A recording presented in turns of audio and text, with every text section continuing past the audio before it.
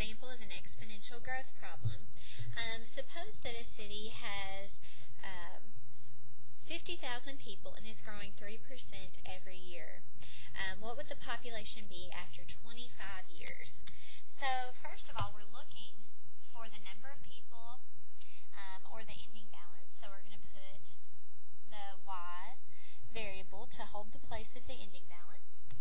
And then we're going to put 50,000 in place of the a because that's our beginning population.